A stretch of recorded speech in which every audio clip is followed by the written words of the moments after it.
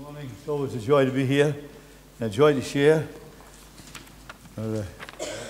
Poor substitution for the real pastor, but it's nice when he's not here to be able to help a little bit and fill in. And it's just a joy to share God's word with you this morning. I say every time I speak because it'll help me later on. You know, I love children. I love lots of children. I love everyone who has lots of children. We take care of children in different places, and I don't know if there's children here or not still in the service, but if your children are in competition with me, then just take them out of the back there, and that'll be fine. We're going to read God's word together, and we're going to read a few verses from the book of Isaiah in chapter 40. The book of Isaiah in chapter 40.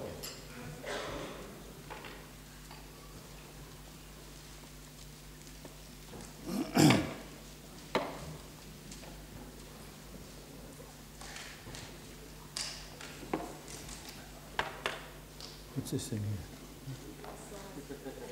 Up there. All right. We're going to read chapter 40. We're reading from verse 25 through verse 31 of Isaiah chapter 40. And here's what it says. You're hearing me all right? I need to check that as well, because whenever hearing it in, I sound very loud in my own ear, but I need to understand that you're hearing me too. All right? All right, Preety, at the back there, you can hear me? Fine. Verse 25, to whom will you compare me? Or who is my equal, says the Holy One? Lift up your eyes and look to the heavens. Who created these things? He who brings out the starry host one by one and calls them each by name. Because of his great power and mighty strength, not one of them is missing. Why do you say, O Lord, and complain, O Israel, my way is hidden from the Lord, my cause is disregarded by my God? Do you not know, have you not heard, that the Lord is the everlasting God, the creator of the ends of the earth? He'll not grow tired or weary, and his understanding no one can fathom. He gives strength to the weary, and increases the power of the weak. Even youths grow tired and weary, young men stumble and fall, and those who hope in the Lord, but those who hope in the Lord, or I'm using the older fashioned version now, those who wait upon the Lord. Those who wait upon the Lord will renew their strength. They will soar on wings like eagles. They'll run and not grow weary. They'll walk and not be faint. Not all the new translations change the word into hope or trust. In fact, some of the new ones revert to the word wait. And I want to speak this morning on waiting upon God. Because if waiting upon God, by waiting upon God, we can renew our strength and mount up in wings like eagles and run and not be weary, not faint, well, then that's something we need to all learn a little bit more about. Father, as we look into your word this morning, we just pray for your help and ask, Father, for your blessing. Lord, as we share your word, Father, we just pray that your Holy Spirit will apply that word to all of our hearts. In Jesus' name, amen. We live in days of instant everything, don't we? Quick things, everything goes fast. Instant food. You are on a journey, you don't go seek out a restaurant and go and be served by a waitress and take a long time over it. You rush into McDonald's and in 5 minutes you've swallowed a hamburger and you go on. Or you go to some other fast food joint. It's the thing that you do. We live in that kind of age, don't we? Everything is instant. We don't want to wait. We want information. We go into our computers. We don't read books anymore or don't read books so much anymore. We can just Google something in Wikipedia and we get all the information we want just at the press of a button. Not true? I do it myself. We've instant transportation. We want to go places as quick as we can. When we first left this country to go another one, we traveled by boat and it took us 2 weeks to get there. We came back home in something like 8 hours. I mean, we're going everything faster. Nobody's taking the time. And that's true, of course, of almost of relationships. True of clothing. I remember in the village I come from, there was a fella called the tailor. And if you wanted a suit, you went to the tailor and he sort of made you a suit. At least we were just in that stage where things were getting ready-made suits as well. But you don't do that anymore. Go to a shop, you try something, it's made already for you. Everything is instant. No one wants to wait. Everything wants everything in a hurry. Speed is king, and we've no time to wait for anybody or everything.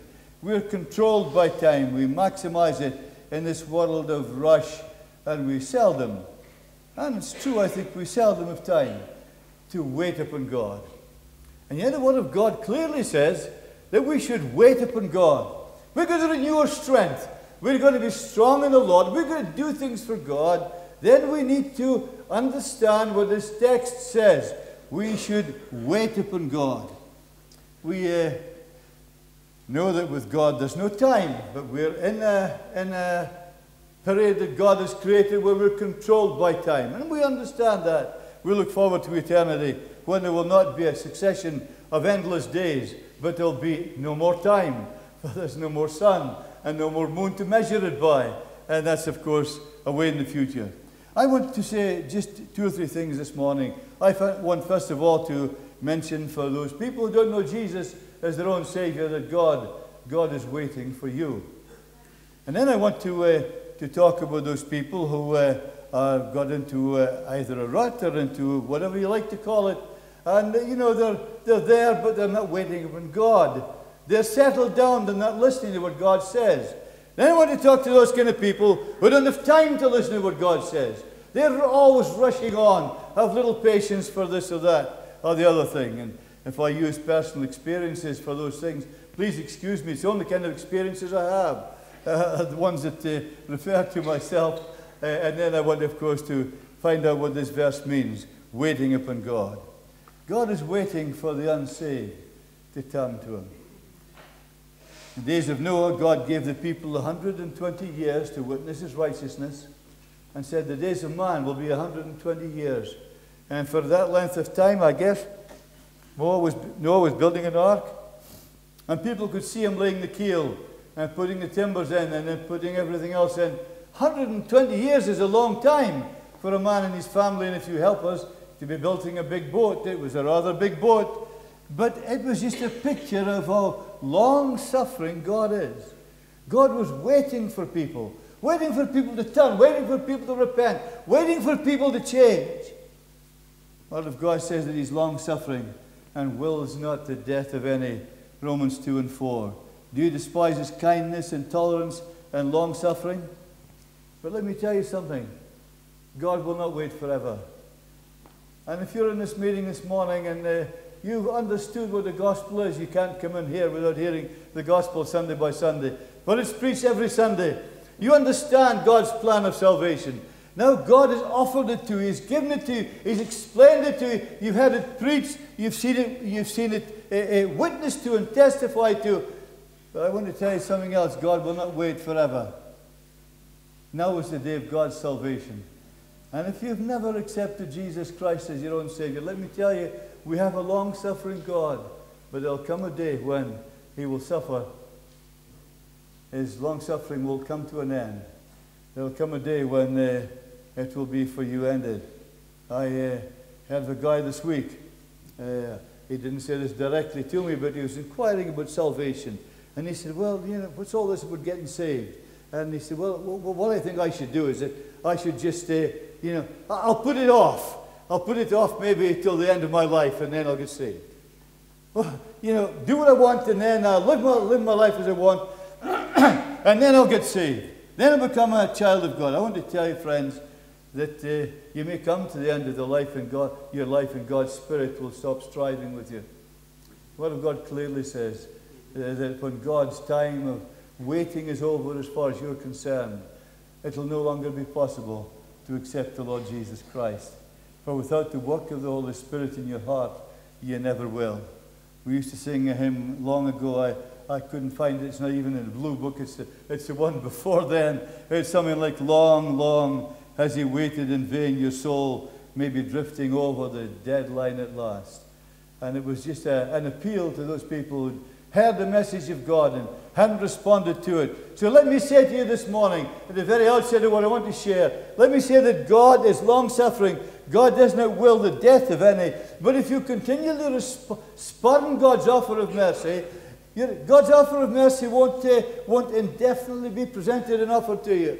There may come a time when you find it's too late for you.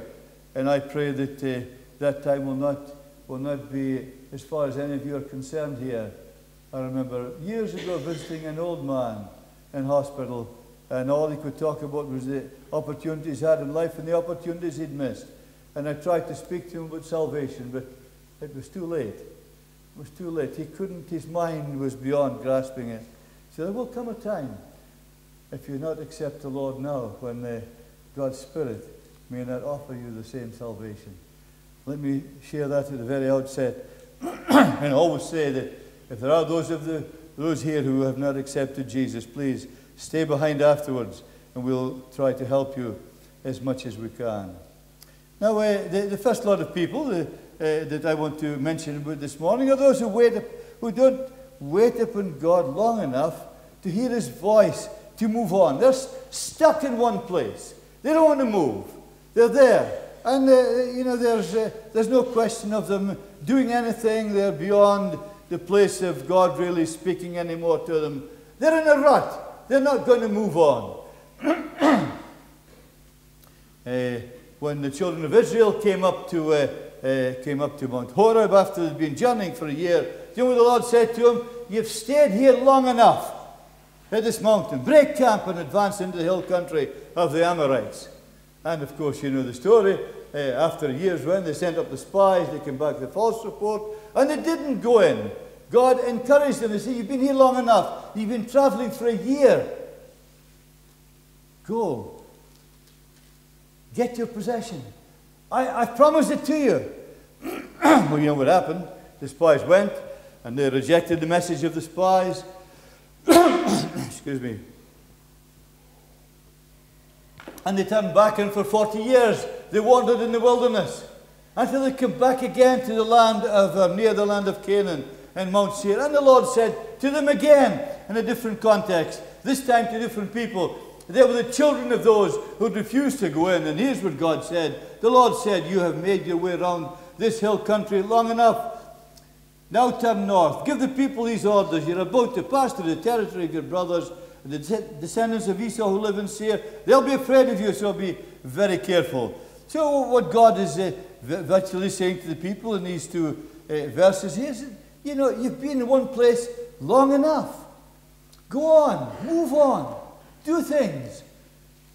Occupy the possession, the inheritance that God has promised for you. The same writer in the book of Deuteronomy gives a lovely picture. He says here, like an eagle, it stirs up its nest and hovers over its young and spreads its wings to catch them and carries them on his pinions. The Lord alone led him, and no foreign God was with him. What he basically is saying, giving an illustration from the eagle, there comes a time when God wants you to move on. Now there's a bunch of people who don't want to move on. And either the spiritual experience or what they do for God. I understand that when an eagle has prepared a nest for a young, it lines it with all kinds of nice, furry, fluffy stuff. And for days, weeks, I don't know how long, mother and father eagle come and they bring food for the young eaglet. And the thing grows up and the thing's happy. This young eaglet says, this is great. I sit in this nice, comfy rest. All I get is food, and it's wonderful. We have a saying in the northeast. It's just a question of filling first being, but no one understands what it is. It just means you sit and everything comes to you. You don't have any effort. It's like a young child growing up. But there comes a time in the life of the eaglet when the mother eagle says, hey, this chick has got to move. And so it stirs up its nest. It pulls away all the fluffy stuff, all the soft stuff, and makes it uncomfortable for the eaglet. I'm not a nature expert, but I understand that's what's happened. That this eagle is like an eaglet, when it's growing up, is eventually pushed out of its nest because it's an uncomfortable place to be. For there's no point of staying there. You'll never fly like an eagle in a nest. And so the eagle stirs up its nest, and the young, of course, are taught to fly. And that's true for many of us. And if I can use myself as an example of this kind of thing, in both types of people, I will use my own life as an experience, partly because that's from a different age. But after I had been a long time in Fraserburgh, 16 years, and ministering to a congregation, I guess about the size I wasn't for moving. No way I'm moving. I mean, I've come home. My family are here. You know, my friends are here. I've got a nice house. I love the folks. I love the church. We're doing fine. And you know, I didn't feel that. I'd even gone as far as you know. Well, now I've got a lair. You know what a lair is? Who knows what a lair is? Huh? What's a lair? Do you know what a lair is? A place we've got to be buried in. Huh? I've got a lair in the village cemetery. I don't want to be burned at the end of my life. I plan to be there, and so there's no way I'm moving away. I'm settled, I'm happy, I'm not for moving. But, you know, God wanted me to move. He's not getting through to me. So he has to get through to my wife, and that's another story. And she was the reason for my leaving. We need to keep on moving and hearing the voice of God. We need to understand when we talk of moving on, we're not talking in the spirit of division. I heard so many people saying, well, I'm moving on. Usually when they say that, they're changing church. You know, I'm moving on. I'm not talking about that kind of stuff. You know, it's so easy, but it's so easy to get into a spiritual rut, isn't it? Now, at my age, I don't like change. I don't like change. I'm comfortable with things. You know, I don't like when they sing every now and then new songs. You know, a new barrister, I've got a new song. I thought, not another new one. But they turn out very often to be good songs. Huh? But it's just my nature, like. I just don't like change. I'm comfortable. I like the rut I'm in. Huh? I think it's a groove, it's not a rut, but anyway. It's I don't like, but it's so easy. It's so easy when you get to a certain age in life. So maybe I'm talking to those over 40. Huh? I don't know, for the first group of people. Well, you like where you're at, and you don't want to move. You're happy. You don't want to listen to God saying, do this or do that. I'm not talking about people going into ministry or that kind of stuff. I'm talking about serving God. And you know, we're so much talk these days about leadership and leader. We need to understand about discipleship. Well, we're following God. Well, we're understanding what God's plan is for our life. And I want to say that there's a need for us sometimes to keep fresh and to keep moving on in God. I remember 2 years ago, thereabout, reading my Bible, not this one, but my big Bible that I read every day, and saying, I now have lots of marks in my Bible, of dates, you know, certain dates that things happen, and I felt that God spoke to me. And so I needed some encouragement, whatever it was. A couple of years ago, I noticed, hey, I haven't been writing any dates in my Bible recently. Yeah. I thought, well, why not? Well, has God stopped speaking to me? Maybe I didn't want to listen. Maybe I was comfortable. Maybe you know, all kinds of reasons. But in the past couple of years, since I've had some kind of medical condition, I've lots of entries in my Bible because I've been claiming lots of promises and hearing God saying lots of different things. Because you know, if we're looking to be led by God, we're wanting to hear His word, to hear what He's got to say to us. And I want to tell you something. We need to be hearing God's word. And if we're not hearing God's word, there's something wrong with our walk with God. Something wrong with my walk with God. So I want to say, first of all, to those people that you need to wait upon God. You need to listen to God's word. And not get into a place where you say, well, I'm happy, I'm comfortable, I'm being taken to heaven in a bed of ease. And some magic carpet of salvation. Oh, it's living a life for Christ, and that life should never change. That life should keep on changing, keep on developing, and keep on growing. So there's the first group of people who don't wait in God enough to hear His voice to move on, because they're happy with what they are and what they're doing, and they're not wanting anything more than what they've got. Now there's another lot of people, and they're the kind of people who don't wait in God enough to hear His voice, for they're rushing around all the time. And they're impatient. They're not sitting down. They're not spending enough time with God. Now, they're not like the previous group who might be a little bit older.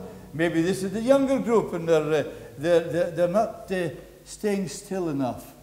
Now, the Word of God in Galatians 5:22 says that the fruit of the Spirit is love, joy, peace, kindness, goodness, faithfulness, gentleness, and self-control. And one, of course, I haven't mentioned, is patience.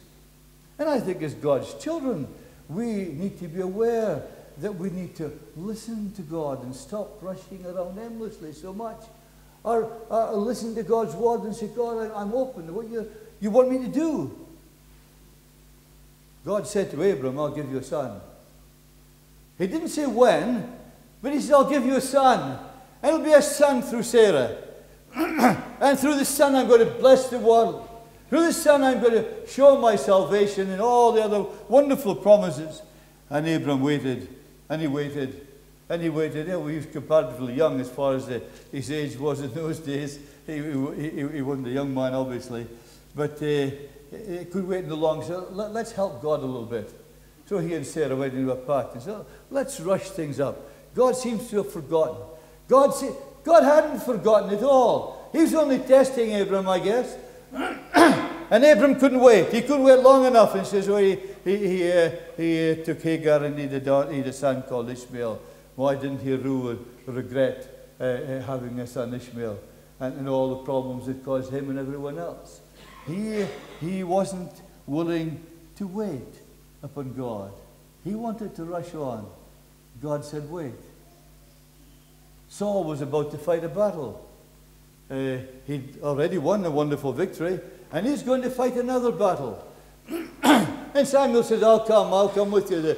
They're fighting against, I forget which lot they were fighting against, but they're all lined up there. The army was all gathered up there. So Samuel had obviously said, I'll come in 7 days' time.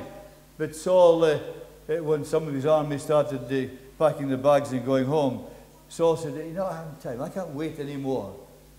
I can't wait. I'll offer the sacrifice myself.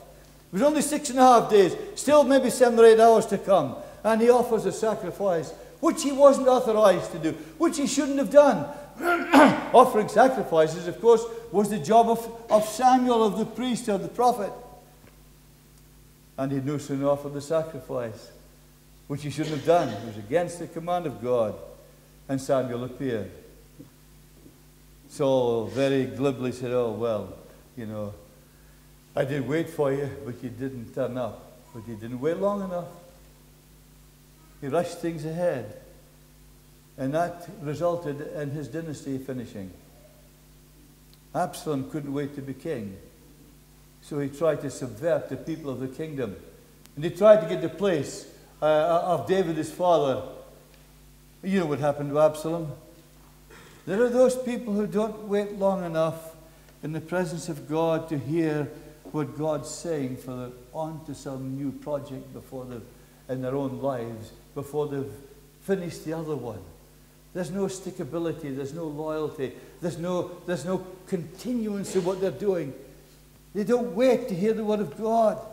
Now I confess, this is where if I was in FRASERBURGH many years ago, not wanting to move, being stuck in a rut, I'm afraid that's not my nature. My nature generally is to just rush here or there and rush about and don't have any patience, as my wife would certainly testify.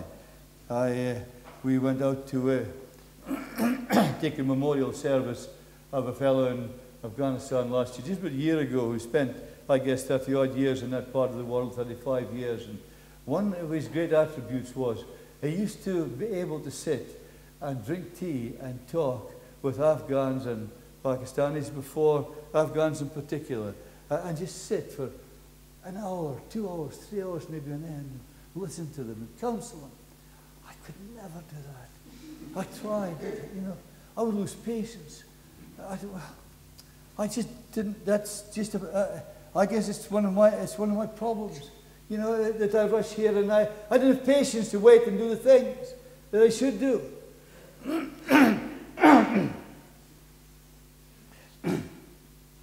I had determined to go to the mission field as a single guy. Like that was I thought, that's good, far better than that to be trammelled with the wife and family and all the rest of it.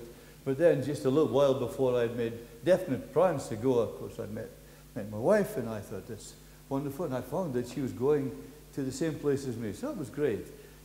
So then when I met her, after I met her a little while, I hadn't been a long time with her because she was in England and I was in Ireland.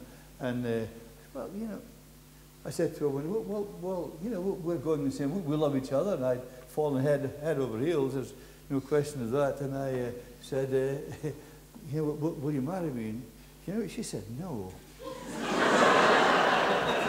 I couldn't figure that out. But she did say, you know, ask me again later on, I hardly know you. Well, I think she's right. You have any patience? After getting married, we came back to Ireland. We'd gone to a little Bible college for a little while, and we came back to Ireland, and I had to stay I'd landed up there for a couple of years. But I came to a place, and you know, I'd finished all the locum work I could do, and I didn't have a job. Now, I'm talking about the days when jobs were, you could easily get a job, but in Ireland it was a bit more difficult, and I had to go and sign the BRU, you know, the Bureau BRU, the unemployment exchange. No, I thought it was so embarrassing. You know, here's a young, healthy man trying to get unemployment benefit. I mean, my culture and upbringing was every man should work and earn his own living, and that's a scriptural concept. We need to work, and I say that without any apology, that I believe it's God's will for all of us to work. But I said, Betty, I'm not going to back that sign in the unemployment place again. I'm going to England to get a job. And she was wringing her hands. She just had a baby. We'd just got in a house. And she said, what can I do with this fella who won't sit down for a minute, you know, until the Lord provides a job? But that's, I guess that's basically my nature. But it just illustrates how easy it is, isn't it, to rush about and not wait upon God. Some people rush from church to church, from job to job, from loyalty to loyalty. And I think what all of us need to do is to learn to wait upon God and get God to speak to us. God to speak to us. Oh, many times you need to discern the word of God and where it's coming from. I've seen so many times people getting words from God or receiving words from other people, and they've just been way out and haven't worked. I remember seven young people drove 2 vehicles, and they were going to drive them from Europe over to Bangladesh and hand them over to missionaries there. But no, they hadn't taken the time to check and see if they could get through India without a carnet. A carnet is a visa for a car. So, of course, when they drove the thing out, they came to the border of India, and the guys in India said, I'm the carnet, you're getting in here with your car. And they came back to Kabul where we were living. They were dejected. They said, you know, we just wanted to do things. But if they'd simply waited upon God and taken advice from other people and done the kind of things they should have done, they wouldn't have received the problems that they did. And I want to say, folks, there are 2 groups of people, and maybe you're in one of them here this morning, where some of you may be just sitting and you don't want to move. You don't want to move on with God. You're comfortable and happy with what you're doing. Well, maybe you need to wait upon God and listen to the voice of God. Those of you who are going from experience to experience and job to job or thing to whatever it is, and you need to understand as well that you need to wait upon God. But our text would apply to the third lot of people, those who wait upon the Lord. They will run and not be weary. They will mount up with wings as eagles. The psalmist in Psalm 119, verse 97 says, I love your law, and I meditate on it day and night. This doesn't mean that, you know, you've got to go into some kind of seclusion and go to a monastery and just sit and wait day in, day out upon God, as many perhaps monks have done in a bygone generation. I don't mean that kind of seclusion. But we live in a pressurized world. And we live in a time bubble that we're all feeling under pressure in. But I want to say, folks, if we want to move on with God in any way, we need to learn to wait upon God. And I want to ask you, how do we wait upon God? We claim that we listen to His voice when we pray. But sometimes we're so busy asking, we've very little time to listen. And we listen to his voice when we read his word. Or is it just a quick read, where you've got to